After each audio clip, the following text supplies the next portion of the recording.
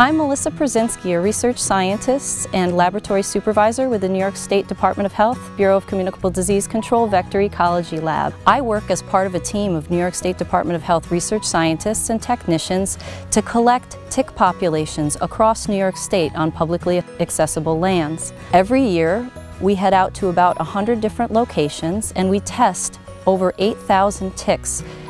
Our standardized sampling involves brushing a 1 meter by 1 meter square of fabric against the vegetation and leaves along the sides of hiking trails where ticks are most likely to be found.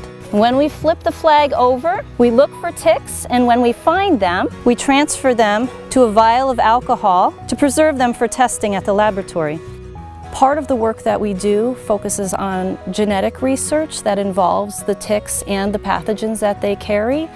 And with our collaborators at the University of Pennsylvania, the State University of New York at Albany, and other research institutions, we've been able to look at the DNA changes in the ticks over time and chart their migration across New York State. And that has helped us more reliably predict where populations will show up and spread to in the future.